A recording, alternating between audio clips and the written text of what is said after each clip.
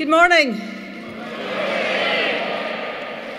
I am very proud to publish this SNP Manifesto for the General Election on May the 7th.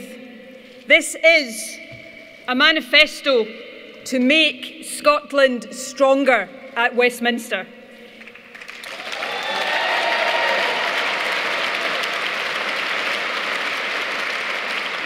The pledge I make today to the Scottish people is this: if you vote SNP on May the 7th, we will make your voice heard more loudly than it has ever been heard before at Westminster.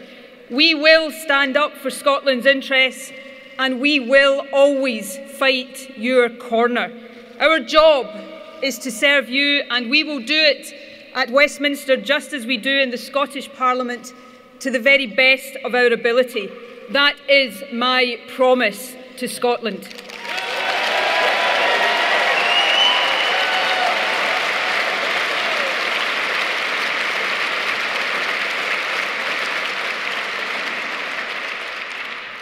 But I also want to make a pledge today to people in England, Wales and Northern Ireland. Even though you can't vote SNP, your views do matter to me, and you have a right to know what to expect of my party if the votes of the Scottish people give us influence in a hung parliament.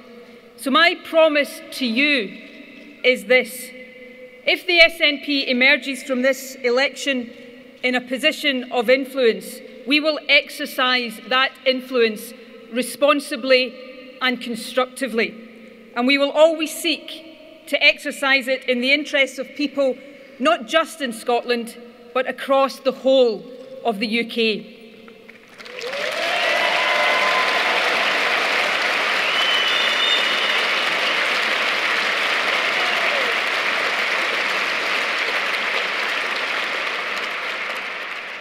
For as long as Scotland remains part of the Westminster system, we have a shared interest with you in making that system work better for all of us, in making it work for the many, not the few.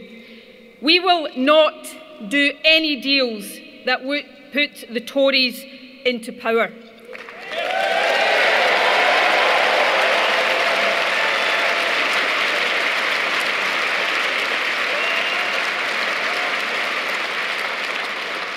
Indeed, if there is an anti-Tory majority after May the 7th, we will vote to stop a new Tory government even getting off the ground. But we will then seek to use our influence positively and constructively to make a Labour government bolder and better. We will seek to make common cause and build alliances with others of like mind across the UK to deliver the progressive change that so many want to see. And we will bring to that task 8 years' experience of government, of successful, effective and stable government.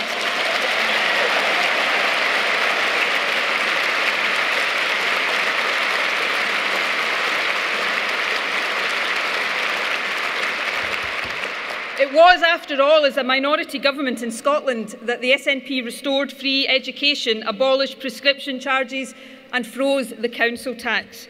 We will use that experience in a minority-led House of Commons to advance progressive policies that will benefit people in all parts of the UK. So to everyone who, like me, wants this election to herald the real and positive change that will make life better for ordinary people across these islands, I hold out a hand of friendship. The SNP, if we are given the chance, will be your allies in making that change.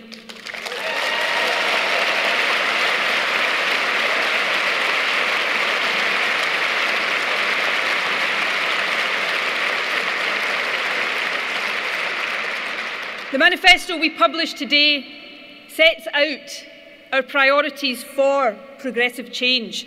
It is a manifesto, above all else, to end austerity. That will be our #1 priority.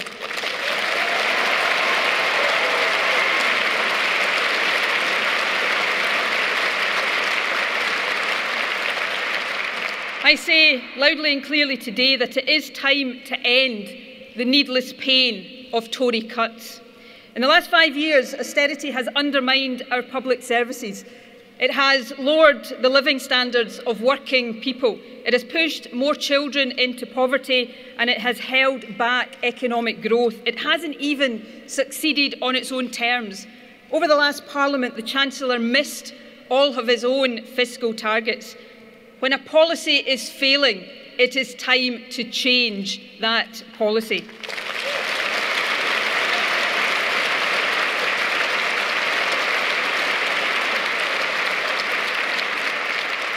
That is why we are putting forward today a clear alternative to the further spending cuts proposed by both Labour and the Tories. We want to see modest spending increases by the equivalent of increasing departmental spending by 0.5% above inflation in each year of the next Parliament.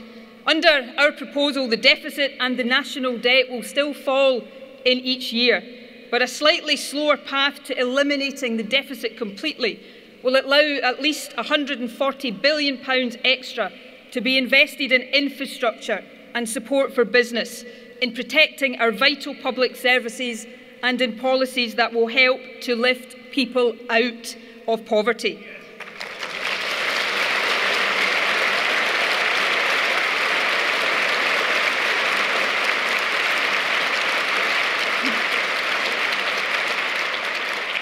We will also back fair proposals to raise extra revenue. It's right that those with the broadest shoulders pay a little bit more. That's why we will back the restoration of the 50p tax rate for the highest earners, a mansion tax and a banker's bonus tax.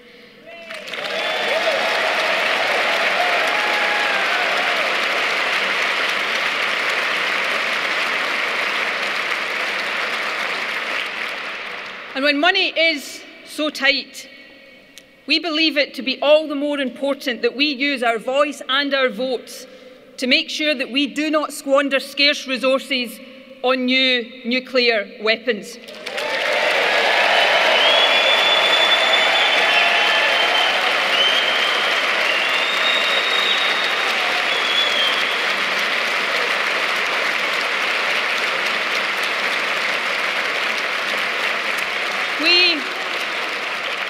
We will seek to build an alliance in the House of Commons against the renewal of Trident, and we will vote for the £100 billion that would be saved to be invested instead in education, better childcare and the National Health Service. That's how we will spend that money.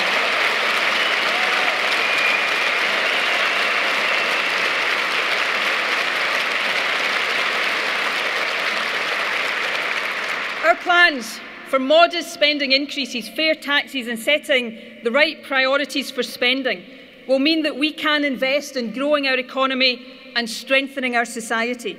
It will mean that we can give the NHS the funding that it needs.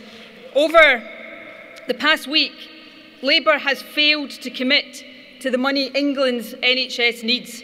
And while the Tories have given a commitment, they have no idea where the money is coming from.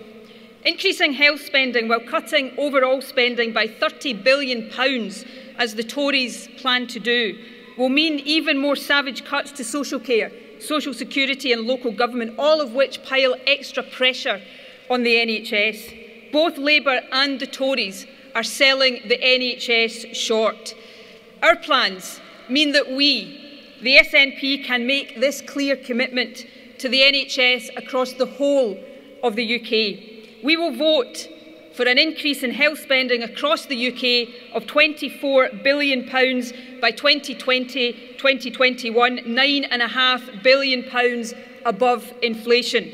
That will meet in full the challenge set out in the report of the NHS Chief Executive in England, the Stevens report, and it will deliver a total increase to the budget of NHS Scotland of £2 billion by 2021, and it will ensure that our NHS enters the next decade fully equipped for the challenges that it faces.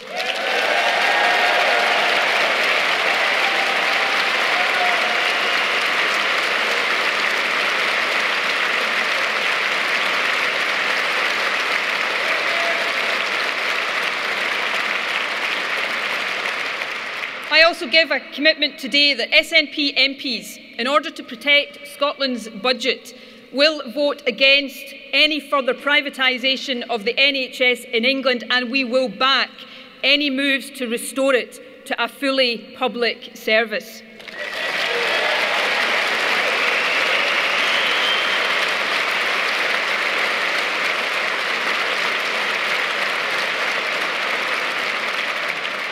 Our plans will also mean more investment in housing.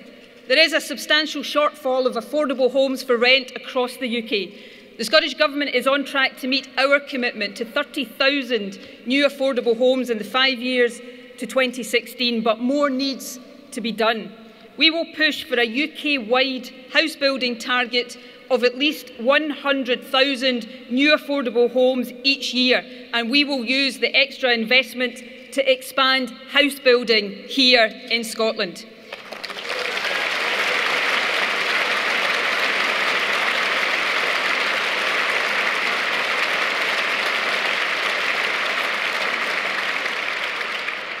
Building more homes not only meets a vital social need, it is also good for the construction industry, for jobs and for our economy as a whole. And to support faster economic growth, we will press for a cut in employers' national insurance contributions. We want to see the employment allowance increase from £2,000 to £6,000 over the next 4 years, to help smaller firms in particular take on and retain additional staff and support them in paying the living wage to all of their staff.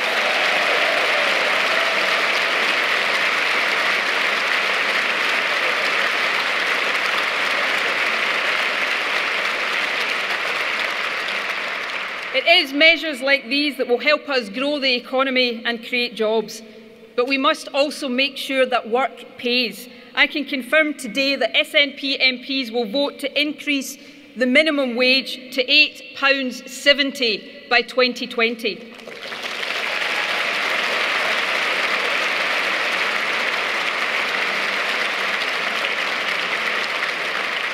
We will support tough action to crack down on zero-hours contracts, and we will press the UK Government to follow the lead of the Scottish Government and become a living wage employer.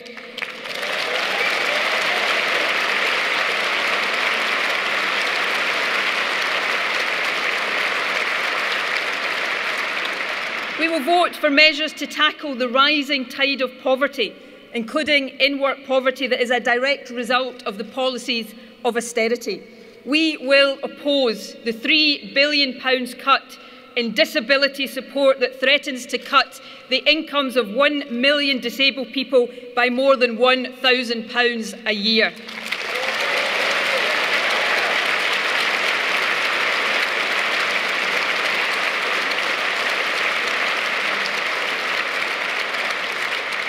We will support an increase in carers' allowance. We will vote to retain the triple lock on pensions, and we will protect the winter fuel allowance. We will support increases in tax credits and child benefits, at least in line with inflation, to avoid more of our children falling into poverty. We will vote for action to reduce energy bills, and we will also vote for the immediate abolition of the bedroom tax.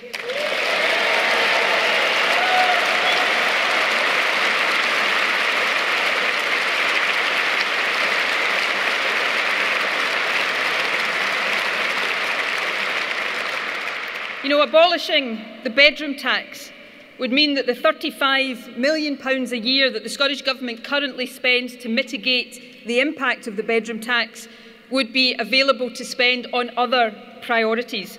I can tell you today that we would choose to spend that money on measures to tackle and eventually eradicate the food poverty that is such a scandal in our rich country.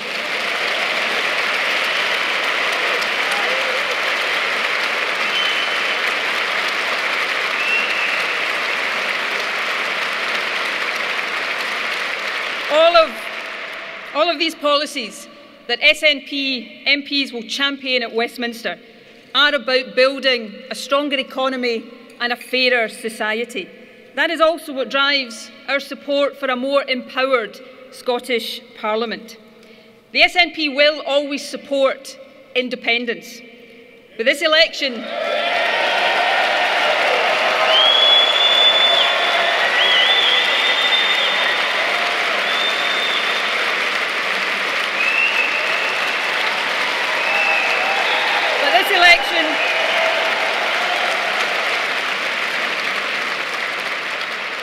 But this election is not about independence. It is about making Scotland stronger.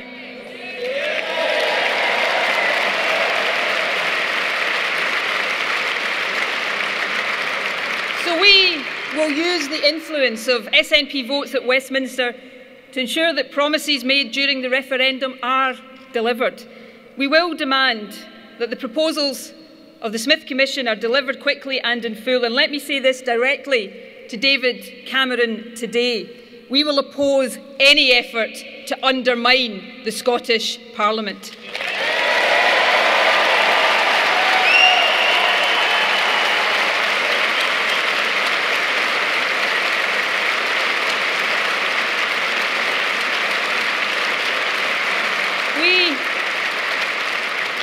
We will seek agreement that the Scottish Parliament should move to full financial responsibility. And as part of a phased transition, we will prioritise early devolution of powers over employment policy, including the minimum wage, welfare, business taxes, national insurance and equality policy. The powers we need here in Scotland to create jobs, grow revenues and lift our people out of poverty.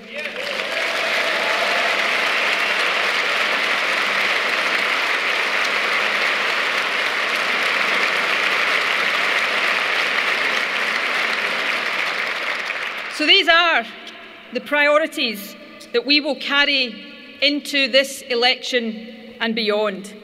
Priorities to make life better for ordinary people, not just in Scotland, but across the UK. A real alternative to austerity, a higher minimum wage, protection for our National Health Service, action to boost growth in our economy, and a determination to tackle the poverty that blights too many lives.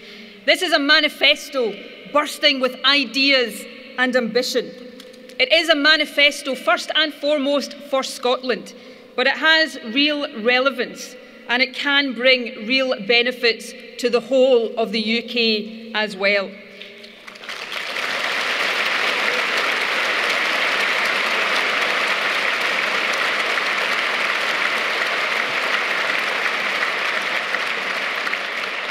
A vote for this SNP Manifesto on May the 7th will make Scotland's voice heard at Westminster more strongly than it has ever been before. And a stronger voice for Scotland will mean a stronger voice for new, better and more progressive politics at Westminster for everyone.